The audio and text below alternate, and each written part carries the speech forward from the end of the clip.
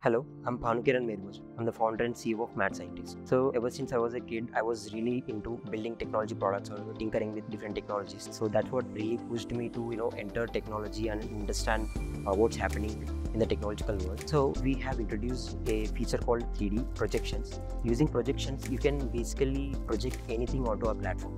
So projection in the sense, it could be your idea, it could be your work, it could be your innovation that you're working in tech, or a complete world of technological enthusiasts. So using this feature, you can actually air audio, video, images, could be anything.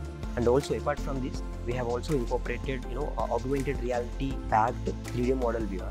So using this 3D model, you can actually visualize technology the way it should be.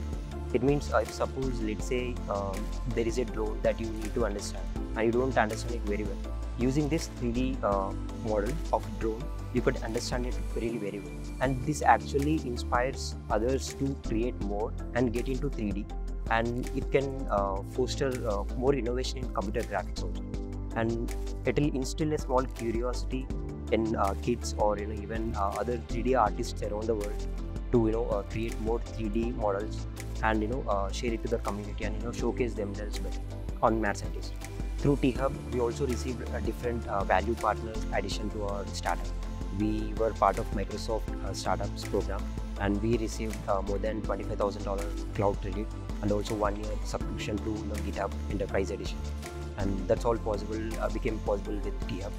And also THub helping us in strategic collaborations with these research organizations, and also setting up our own R&D in another university. And for AI, so Mad Scientist is a technology networking platform. We are simplifying the way one visualizes the scientific information and also network with others by a centralized aggregation.